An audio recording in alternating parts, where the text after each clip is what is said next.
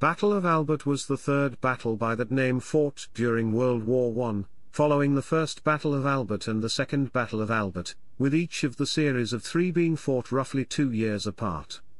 This smaller third battle was significant in that it was the opening push that would lead to the Second Battle of the Somme and involved the Australian Corps.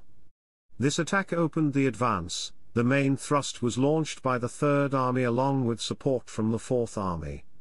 The Second Battle of Bapaume, from 25 August to the 3rd of September, was a continuation of this battle. The attacks developed into an advance, which pushed the German Second Army back along a 50-mile front line.